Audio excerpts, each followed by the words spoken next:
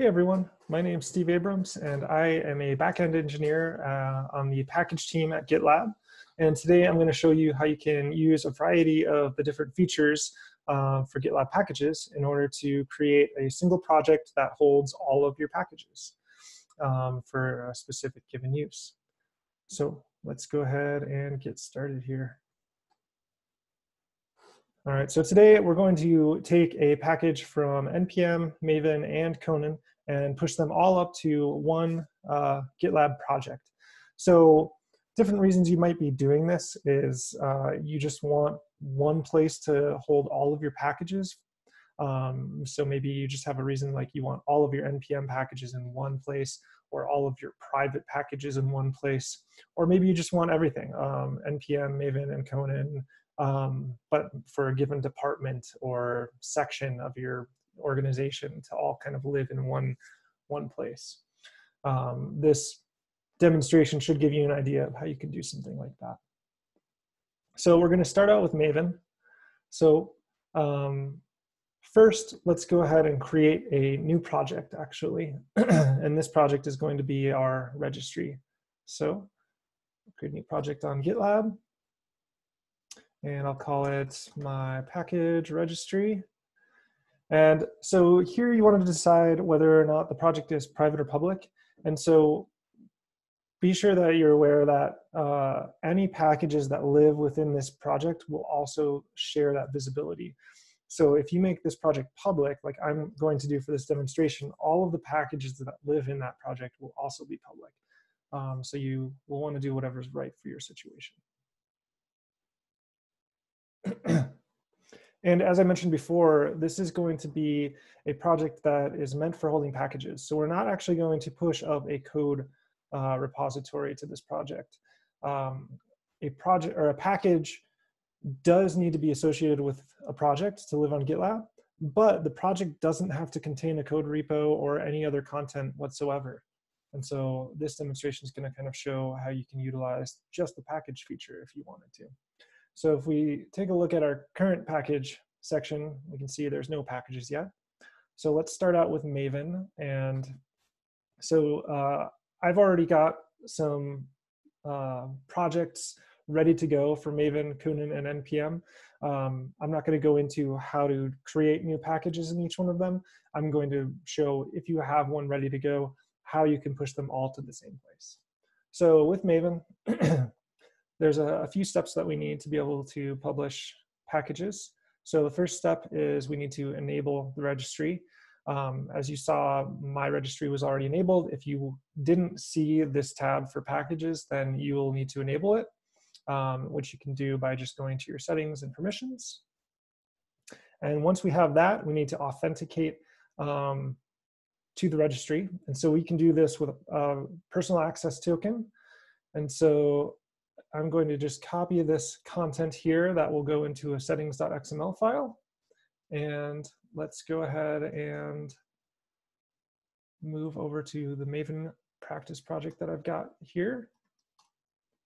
Very simple, basic project. It's already got a pom.xl, and we're going to create that settings.xml and paste it in here. And it looks like the only thing we need here is a personal access token. And just to make a point here is you don't have to use this specific type of authentication for this to work. You can see that there's ways to do it with CI job tokens as well. And so depending on your use case, if you're going to be using CI to create these packages, or if you're going to do them manually like I'm doing here, you might choose different routes for each of these different package managers. So let's go ahead and create a personal access token. You can do that by going to your user settings and to your access tokens. And for package registry, we want to create a scope of API, or a token with a scope of API. I'm just going to call this package registry test token, so I remember to revoke it later. Here we go. Copy that and place that back in our code here. Cool. So the second step we need to take care of in order to publish a Maven repository is configuring the project to use the correct remote, pretty much. So we need to point this project to the GitLab registry. We're going to do this at the project level. We're pushing it and pulling it from a given project. So we'll copy this block, and this goes into our POM XML.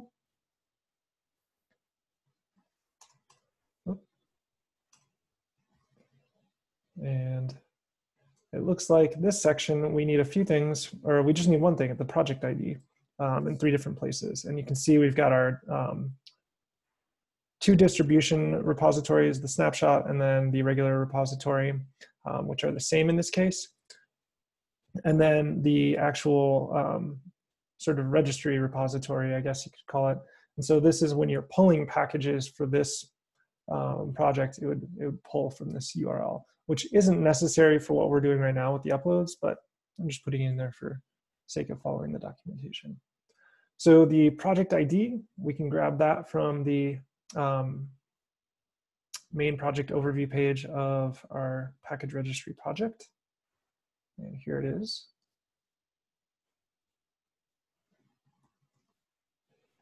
All right, and once we have that, we want to make sure that this repository ID matches the ID that's in our settings file, and it does. And we're going to publish this package, which is just my Maven package, and it's version 1.0 snapshot. So once we have all of that, we can go back to our terminal, and we can do a Maven deploy using that settings.xml file.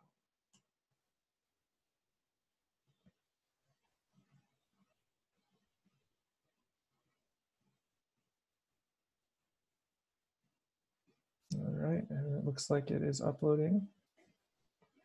And we have a success. So now we can go back to our project. And of course, the project content doesn't change because we didn't do anything there. We want to look at our package list. And here it is. So it's my Maven package. And we can go in there and see all of our files. All right, next up, let's take a look at NPM.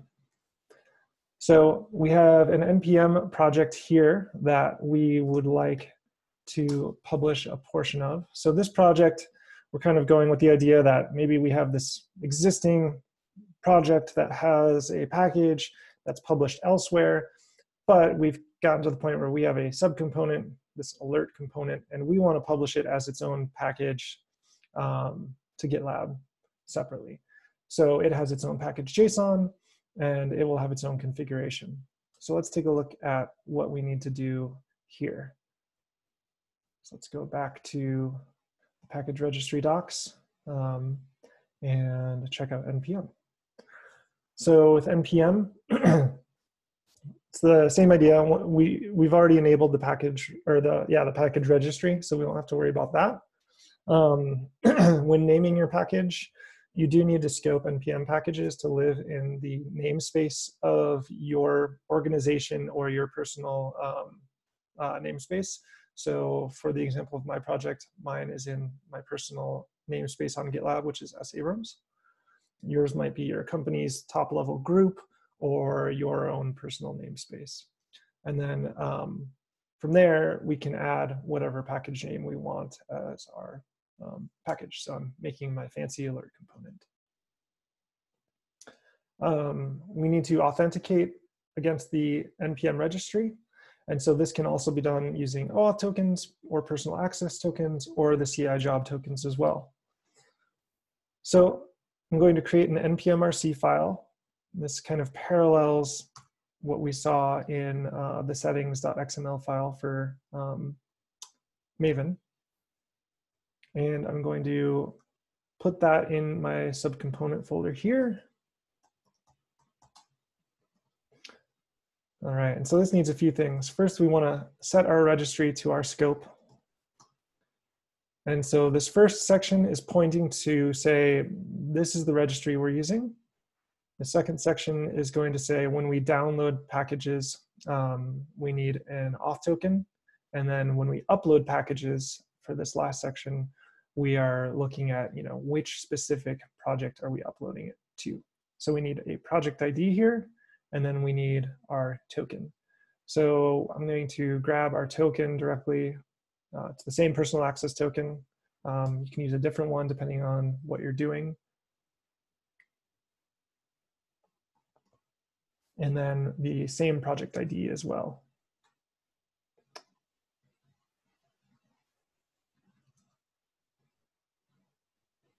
And so this is kind of what is allowing us to publish to the same project, is we're using the same project ID when we set the remote in NPM to publish this package, just like how when we used Maven in the pom.xml, we used that remote in order to publish Maven to that same project.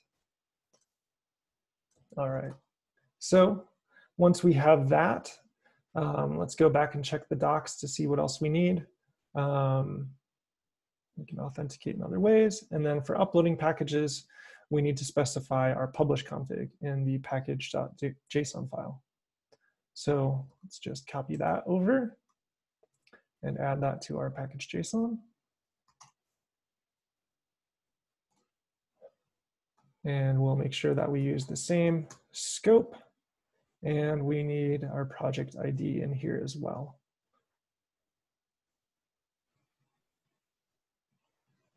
All right, and so we're going to publish our package version 0.0.1. And I think that is everything we need. We will soon find out. And so this was a subcomponent, so I'm going to go into that subcomponents folder, which is where the npm.rc file and package.json file lives. And then from in here, I can say npm publish. And there we go. Looks like it was successful. And we can check back with our registry here. And there we have it. All right, so two down, one to go. Next up, we're going to take a look at Conan. And so I have a Conan project here. We can take a look at what that looks like. It's basic hello world type C++ project. I've already generated the Conan file and created the project. So from here, once we have the package, we're going to see how we can push it to that same project. Conan is a little different. Right now, it is a sort of minimal availability. So the way that you name the Conan package will determine what project it belongs to. And you have to have permission to access that project, of course. So if we look at this naming conventions in the docs here, and so we see that recipe usernames must be the plus separated project path. So because Conan has a use for these slashes, we can't use the project name as it is. So we separate it by pluses. So if we have a project like foo bar baz buzz, then it would be separated with pluses instead of the slashes. So let's go ahead and create a package. And so this works a little bit differently because Conan doesn't necessarily need all of the configuration files that we had for Maven and NPM. There are ways to do this using configuration files or commands to enter them into your own Conan configuration. So feel free to do that. I'm going to kind of take the simplistic route and just create a new package here. So we can do Conan create. And so usually you would do your user and channel here. So for our user, we want to use S. Abrams, and then the positive or the plus sign separated my it was my package registry. Got it. All right, and we'll just call this channel beta.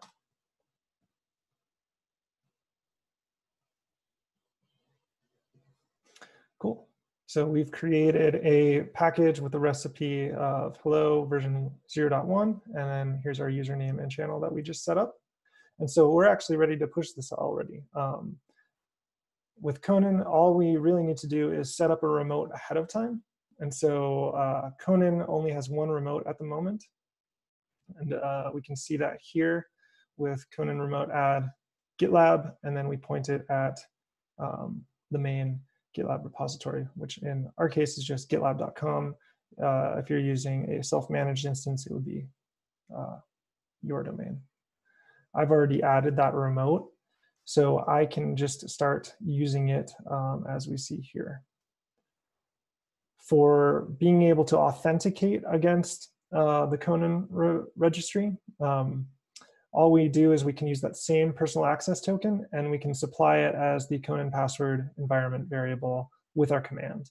This can also be set if you add a user using the Conan commands, but for the purpose of this demonstration, I'll just do it in line like this.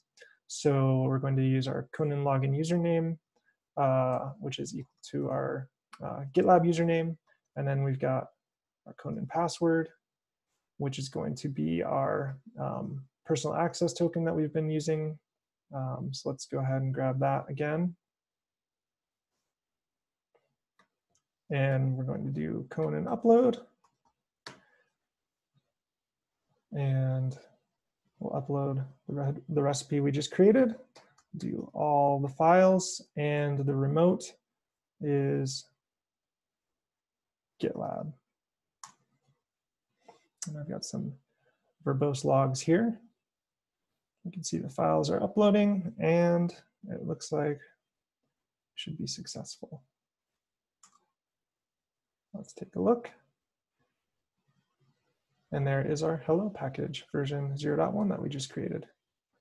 All right, and so you can see the benefit here is that we've created a single project that holds packages of various types, various names, that the code does not live in this project. It may not even live on GitLab, but it allows us to put them all in one place. So that way, if we wanted to use these, or if we wanted to just have one remote for all of our different projects, company-wide, we could just use this project remote, which is unique to this project ID. And so you can set up a private project and put all your private packages there, a public project for all your public packages, and you can kind of divide them up however works best for you. Hopefully this is a helpful feature for you. I thought it was a pretty cool way to use our functionality, and let us know what you think. Thanks for watching.